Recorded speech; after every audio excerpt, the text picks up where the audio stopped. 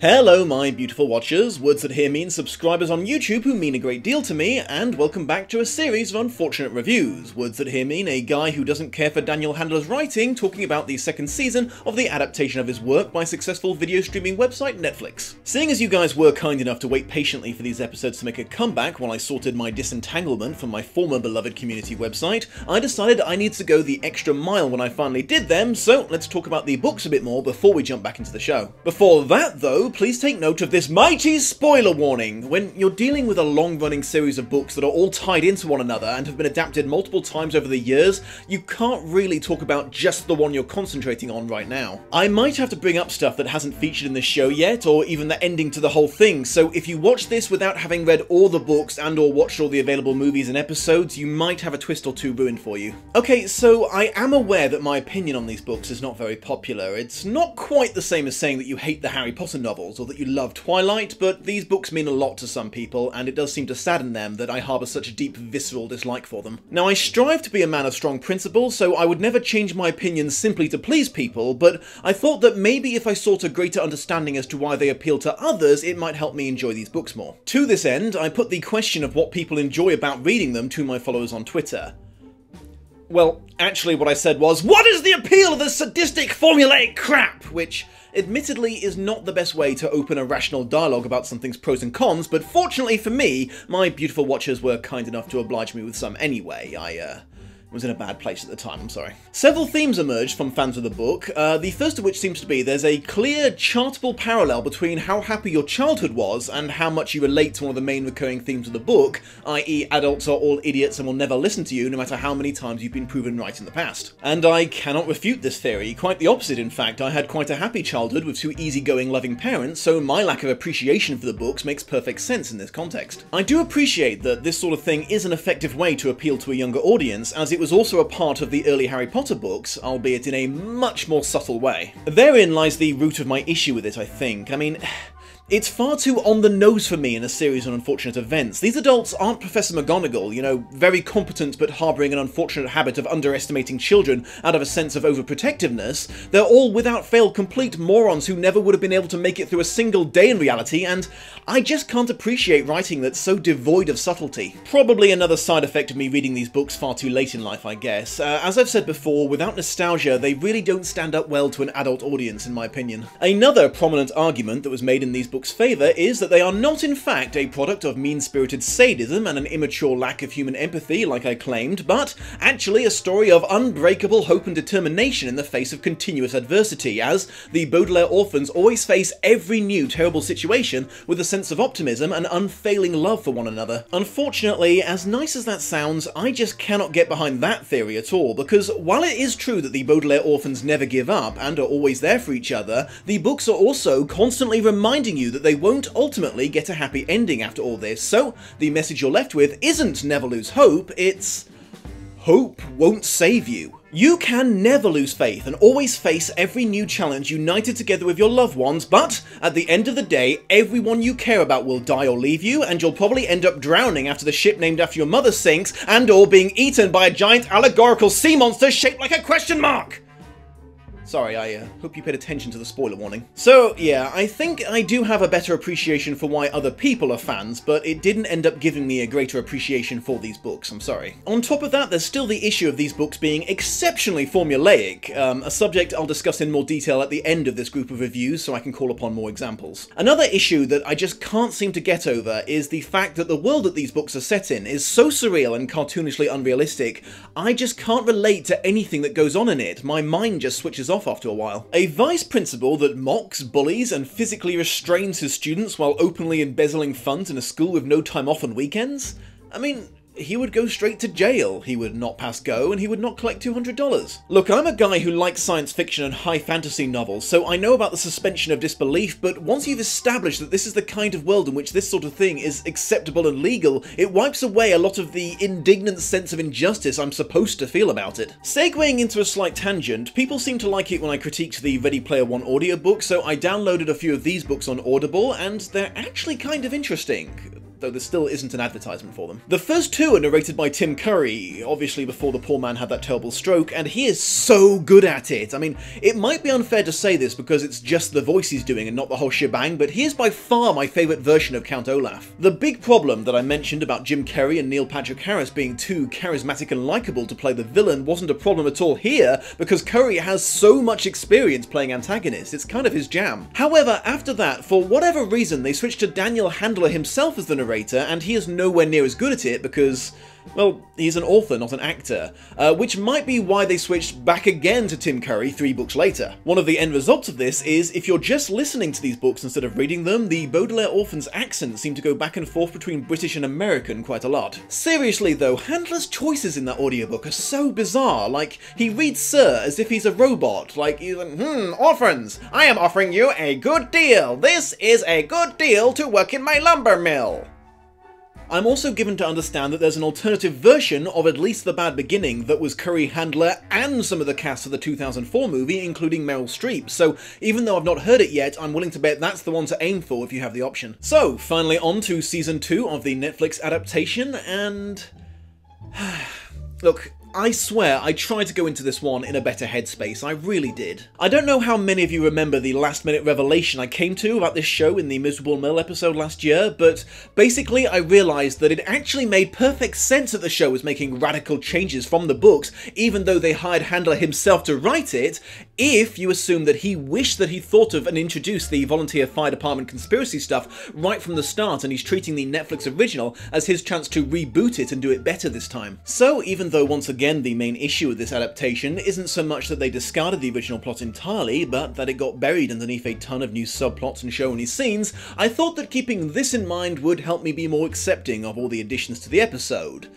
But even taking that into account and forgiving the VFD stuff, so much of what they jammed in was so pointless and it went all kinds of nowhere. So much nowhere, you guys. As usual though, they stuck to at least the skeleton of the original plot. The gravestone-themed school, the horrible vice principal, a nasty girl called Carmelita Spatz, the surviving 2 Quagmire triplets, the orphan shack full of fungus and crabs, and Olaf turning up in a turban and running shoes claiming to be a gym teacher called Genghis. Olaf trying to tire the Baudelaires out so much running laps every night that they flunk class, fail their tests and get sent away with him for homeschooling, and the Quagmires taking their places to give them a chance to study for their tests, resulting in them passing but the Quagmires getting kidnapped instead. I'll get onto the other padding in just a moment. In regards to the VFD though, this is technically the first book that it's actually mentioned in. I mean, it's literally just someone yelling VFD right at the end with no context or explanation, but it does at least show that Handler had the idea in his head at this point. Now you would think that this would mean that the VFD stuff wouldn't feel so crowbarred in and contradictory to the plot from now on, but unfortunately because they brought it in so early, it's now escalated way past the point that I think they ever got to in the books. Moving on from that, the makers of this second season clearly faced a difficult choice. Do they acknowledge a bunch of stuff that doesn't make sense, either because the books are full of plot holes or because of the adaptation process, or quietly ignore them? They evidently chose to lampshade the shit out of every last thing. They reference child labour laws in regards to their time at the lumber mill, they talk about how much the baby actors aged between seasons, I mean I might have just cast another baby, but whatever, and they point out the contradictory nature of the school rules way more than they did in the book. I don't know, it felt like a bad move to me. Like I said, the world they live in is so cartoonish and unrealistic, pointing out stuff like that seems like a slippery slope.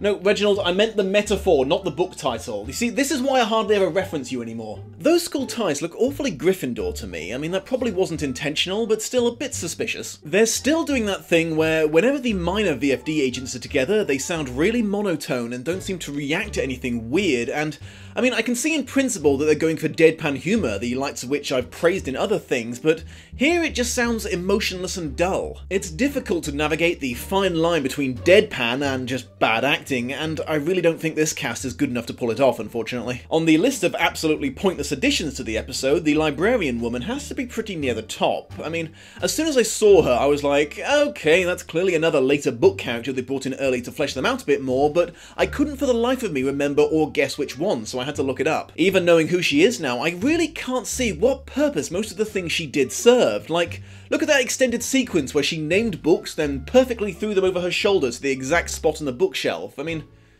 What was the point in that? I mean, I guess it was impressive, but establishing that she's the world's most enthusiastic and supernaturally agile librarian did nothing to advance the plot of this episode. The advanced computer apparently now has janky facial recognition software, and the idea was they would put it out by the entrance to the school and it would see through any potential disguise that Olaf would put on, but of course it doesn't work because the vice principal is a crazy person who bought a naff computer. In the book, the advanced computer did none of these things, and it's intentionally never addressed how it was supposed to help with the situation. Like, when the kids asked, how's it supposed to keep Olaf away, the adults would just wave their hands and say something vague like, oh, well, it's very advanced, or, well, you just don't understand computers. Vice Principal Nero is arguably in keeping with his book original, as they kept his general meanness and his obsession with the violin, but I don't know, in this show, I think he definitely comes off as more of a loony than an arsehole. It's exactly the same problem as I have with Neil Patrick Olaf. The show seems much more interested in making him funny than making him hateable, which does make the show more pleasant to watch, but it's not what the book character was about, in my opinion. In addition to increasing the Baudelaire's awareness of the higher purpose behind their suffering and their pre-existing connection to the Quagmires, Netflix once again gave Olaf his own B-plot, involving some behind-the-scenes struggle with the VFD agents and showing how he comes up with and puts his evil schemes into motion. Despite, like I said before, this stuff feeling super crowbarred in, I've warmed up to it slightly now that I've accepted the whole reboot versus adaptation situation. Please note the difference between accepted and personally approve of, my beautiful watchers. I have noticed that one or two of you seem to have had a bit of trouble with that distinction when I did that video recounting how Douglas Adams treated his adaptations over the years. I'd still say they're not adapting these books very well, but the stuff that they're adding in so unskillfully is admittedly more interesting than the original plot of the books. Come at me, bro. I was mildly impressed that the show noticed that it was slightly confusing that the Quagmire triplets found information about a deep secret society in a school library and tried to correct for this, i.e. arranged it so a VFD book that was supposed to be delivered to the Baudelaires accidentally ended up there. If you were to read my notes on this episode, you would see two lines that simply read, "Fear the baby. Flee the baby!" Yeah, somehow the half-real, half-CGI Sunny is even more terrifying than the fully computer-generated monstrosity. Also, has anyone else noticed that her biting ability is becoming more and more of a general superpower by the episode? I mean, drilling through a metal bucket is one thing, but later she uses her teeth to weld some wires into the shape of glasses, and it's like, her teeth couldn't possibly generate heat, so how the fuck is that working? There was a Spice Girls reference in this episode that didn't seem to fit the context and served no recognisable purpose other than to just acknowledge that the Spice Girls were once a thing. I guess this must be how everyone else felt when they watched Ready Player One. Speaking of utter randomness with no recognisable purpose, they seem to have decided to make Carmelita Spat's cake sniffer insult both literal and hypocritical, as she apparently sneaks into the kitchen at night to snort the sugar or flour off the top of baked products in a rather obvious reference to cocaine addiction. Olaf's first show-only interaction with Carmelita was the very definition of stranger danger. I mean, ye gods, a creepy old man telling a little girl to meet him in a dark, secluded spot after school hours? They might have well have added in him whispering, "And be sure not to tell your parents about this." I have to assume this was intentional. I mean, the show has made hints before about Count Olaf's sexual attraction to underage girls, but they didn't include any consequences for Carmelita in this episode as a result of her poor decision making, so I guess have fun getting molested, kids! Carmelita appears to have been given a much bigger role, both in the Baudelaire original story and in the new Count Olaf B-plot. Once again, they seem to be going for funny over hate sync, though in this case it's less of a deviation from the book because of how small her original role was. I didn't find it too weird that they added in some awkward sexual chemistry between the older Baudelaires and the Quagmires, mostly because I suspected they were going to do it long before I saw the episode. TV show makers love to see people getting flustered talking to the opposite sex. It's the trope that keeps on giving as far as they're concerned. However, I did find it a tad uncomfortable when Klaus started stammering about how nice Isadora looked when she was trying her best to look as much like his sister as possible. I'm not sure they thought that one through all the way. I did laugh at a few jokes in this, mostly show original dry comments by Neil Patrick Harris and the antics of Roger Bart, but even the orphans managed to land the occasional winner. And my name is Carmelita! Maybe I'm just tired, but I think she's improving.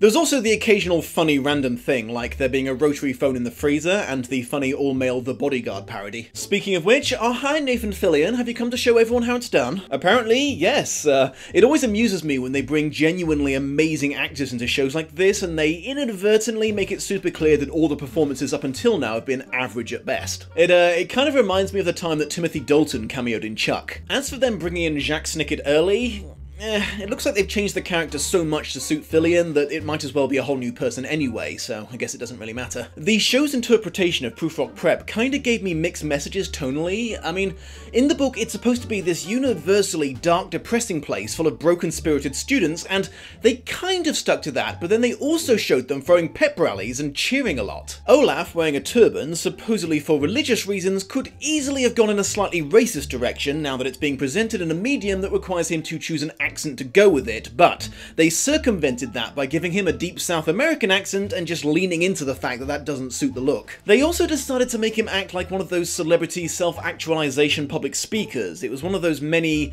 I guess it was kind of funny even if it was really pointless parts of the episode. Despite their desperate desire to pad things out, they still left some things from the book out altogether. For example, a surprisingly large part of the original story revolved around them hand-making staples. And it was exactly as interesting as that sounds. Unless I'm remembering something from the later books wrong, the spyglasses doubling up as deadly lasers is them taking influence from the 2004 Jim Carrey movie again. You probably noticed the first reference to the coveted sugar bowl making a much earlier appearance, like many other things. That part of the climax now involves a four-way arm wrestle between the children and Count Olaf seems a tad weird to me, but in an episode full of weird additions, I guess it's not that high on the importance list. The special effects used for things like Count Olaf spinning around as his turban comes off in the car scene right at the end were even worse than what's popped up in past episodes. This was presumably either due to a lack of talent or budget, a stylistic choice, or, my personal suspicion, pretending to be stylistic choice to hide the lack of talent or budget. In conclusion, as pointless as most of the padding was in this, I think I still overall prefer it to the book it's based on, because that brought almost nothing new to the already extremely repetitive formula that Handler was utilising. However, fans of this book series would be well within their rights to feel annoyed that so much of what they liked about them has ended up buried underneath a ton of slapstick jokes and tangents. Do feel free to let me know in the comments if you are a fan and you disagree. I mean, maybe you felt there was enough of the original plot still intact to save it, I don't know. And that's about all I've got for now. Thank you for joining me, my beautiful watchers. If you enjoyed this episode, please don't be afraid of that like button. It's becoming worryingly more and more important in the quest to appease the mighty algorithm god of YouTube with every passing day. See you soon.